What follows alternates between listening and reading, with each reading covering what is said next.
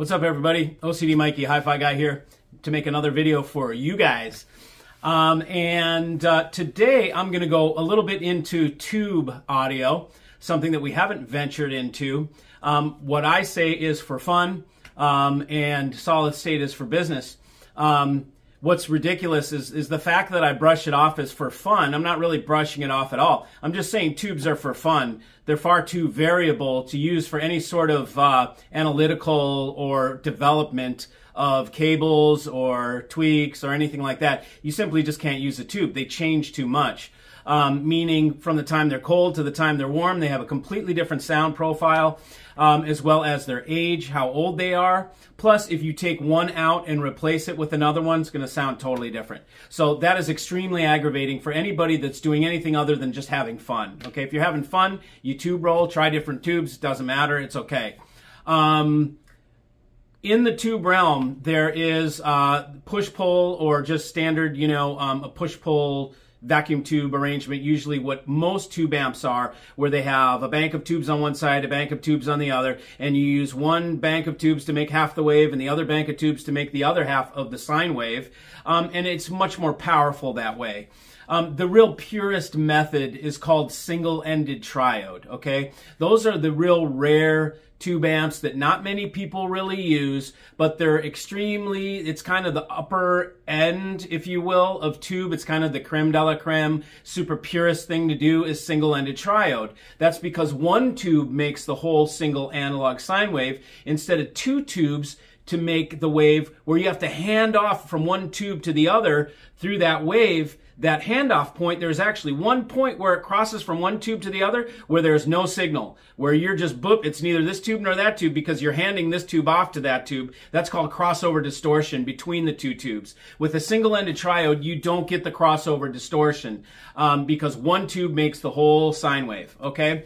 So in the realm of single-ended triode, as I talked about, we have now the stereo single-ended triode amp and the single-ended triode monoblock.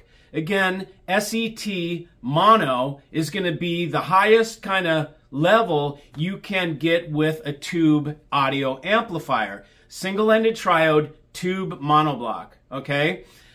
I have 7 pairs of single-ended triode tube monoblocks, okay? These are not things that I have on loan from anybody. These are not things that, that I have for sale. I guess some of them you could probably buy from me, but I'm not listing them or trying to sell them. Let's go into the single-ended triode, which is the creme de la creme of tubes. Let me take you on a little journey through single-ended triode, and we'll start with my collection of single-ended triode tube monoblocks. And here we go. Here I've got an arrangement of single-ended triode tube monoblocks. And we are going to start at the beginning, and I will go through these with you.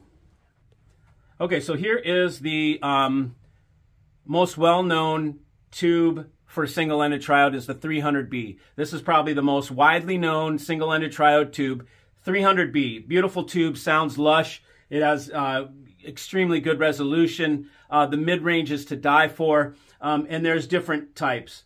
And different brands, and you will get some that are okay, all the way to some that are absolutely glorious, depending on which brand you buy and if you know what you're doing.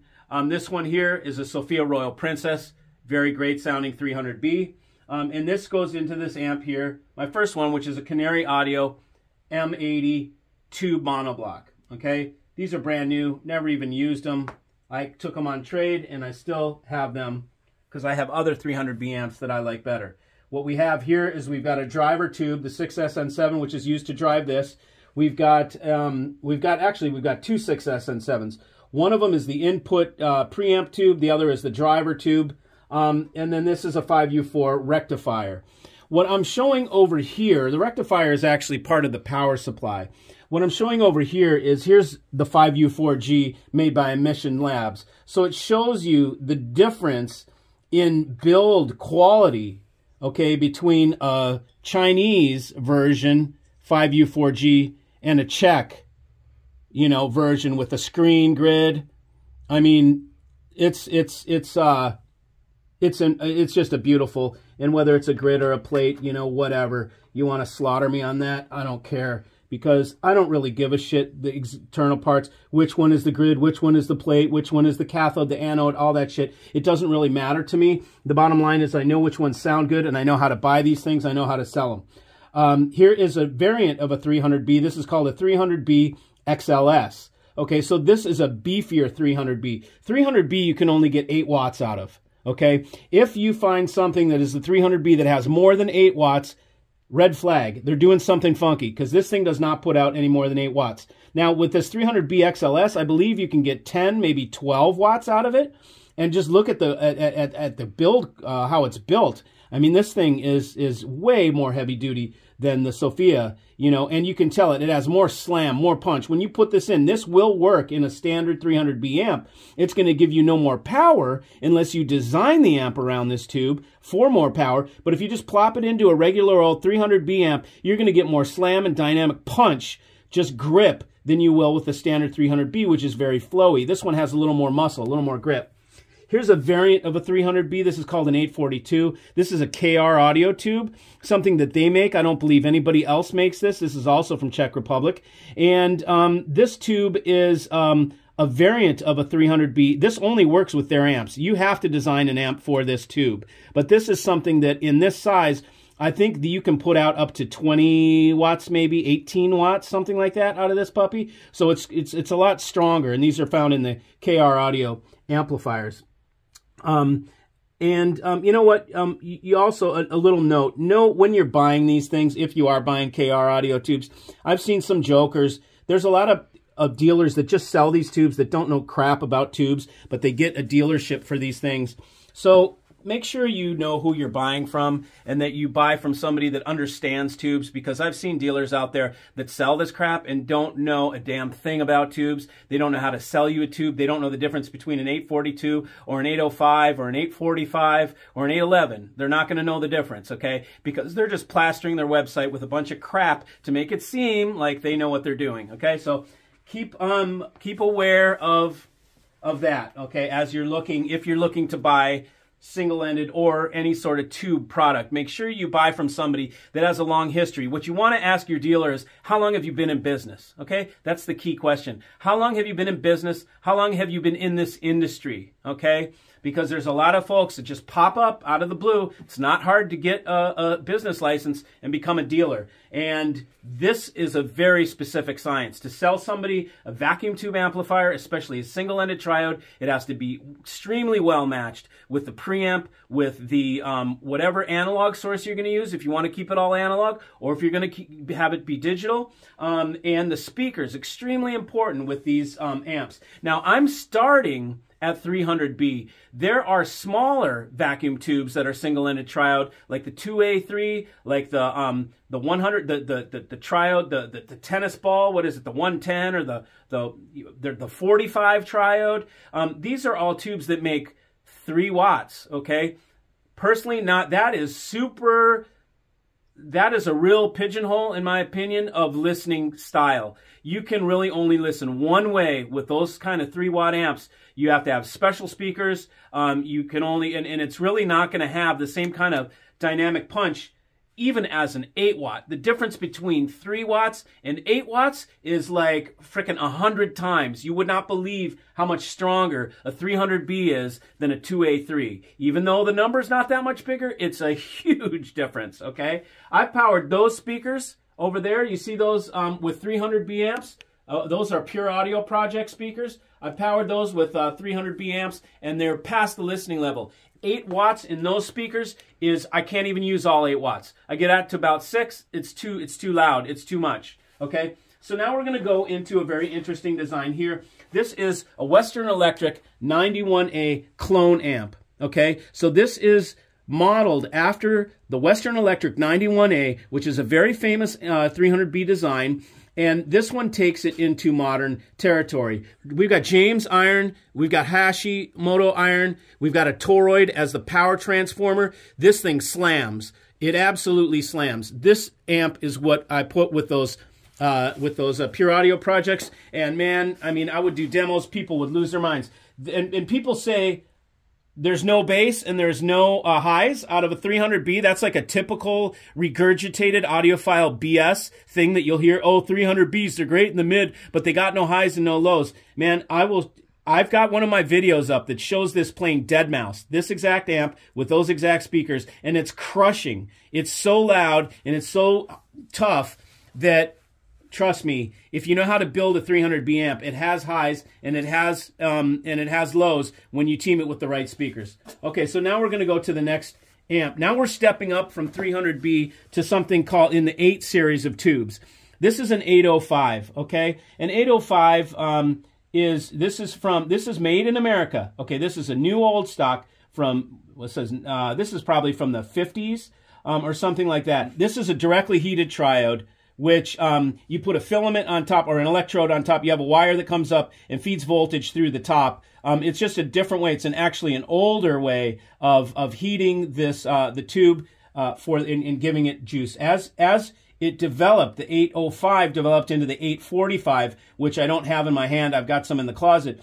The 845, you lost this nipple up top, and it all did it through the bottom where you got your voltages through there. You didn't need the extra wire coming up top. So anytime you see a vacuum tube with a wire coming up top, like this one here, it's directly heated. That's what that means with this wire coming up there with the cap on it. That's a directly heated tube. This is the evolution of the 805. So the 805 went to 845. 845 tube went to the GM70, which is in here. Okay, so now, as you can see, this is a single GM70. These are the same tube. This is just the evolution of this. So you can see, look how much bigger the plate got there. I mean, it's just a lot bigger. So I prefer GM70. Out of all the 8 series, GM70 is really my favorite for that type of application. So this is, and you always know a single-ended triode when it has a single power tube, okay? Just one power tube. If it has 2, it's either a push-pull, but the most purist approach is to have just one output tube. Now, even though this one over here, we see several tubes, this is the driver for this. This one has, I believe, a transistor driver for this tube, because otherwise you'd see another little tube right here that drives this. It always needs something to do a first bump of the signal. The signal's really small. It needs a first tube to bump it up to the level that this one can pick it up. It's like this one goes, you have to get a running start, if you will. It's like a Kickstarter for this tube. So this is the kickstart for this tube, okay? And over there, we've got the SN7 as the kickstart for that 300B, okay? So now we come over here. We're going to take it up one step. Now, this is 20 watts, okay? Those first two were 8 watts, 8 watts. This is 20 watts of Class A single-ended triode, okay? This next amp is 120 watts of Class A single-ended triode. Now we go to a much larger tube. These tubes are used for radio transmission. You can see, I'll pull this off and pull this here off. These are tubes that are used for radio transmission. This is a big old 6C30 for radio transmission. So, this will put out 120 watts with these massive transformers. We'll put out 120 watts. We got a 6H30 or a 6N1P is what's in there to drive this. And that's the Kickstarter for this big tube, okay? This gives us 120 watts of pure Class A single-ended triode. Now we come to the big King Daddy. This is the largest single-ended triode in the world. When I say large, I'm talking about the tube. There is no bigger tube in any amplifier that I know of, okay? This makes 160 watts of pure Class A single-ended triode. This is an insane amplifier. I mean, I've never heard anything as real sounding as this, and it is absolutely, it's an amazing sounding amplifier. It's the best, most real sounding amplifier, let me put it that way, that I've heard in my life, okay? This uses a 6N6. Oh boy, look at you guys making me look this up. It's a 6N6P. Okay, that's what drives this, a 6N6P. It's a high gain triode that is going to jumpstart this puppy and get her going. And man, there's nothing like this. Now, a tube like this that is Class A is hot. Okay, this thing glows like the sun, and it will heat your room. So my customers traditionally use these in the wintertime. or they're in a lot of them are in the northern states. But there is nothing that sounds like this. This is the creme de la creme, best tube amp I've ever heard in my life, hands down. Okay, now that we've gotten through all of these, I want to show you one kind of novel thing. You see this guy? This thing has as much power as this whole amp right here. Okay, what this is here is this is a modern breakthrough. Okay, and I will go into this in a different video. But for now, I wanted to show you the single-ended triodes and what they are, and kind of explain a little bit more about them, and show you the different levels of single-ended triode. Okay, if you want to try this, it is a certain type of listening. Okay, and it requires efficient speakers. Okay, even these big ones work the best with efficient speakers. They just control them incredibly. But you can drive any speaker with this amp here from 1 ohm to 32 ohms. So anyways, I thought I would take the time to go through that. Thank you for joining. Appreciate it, and I'll see you.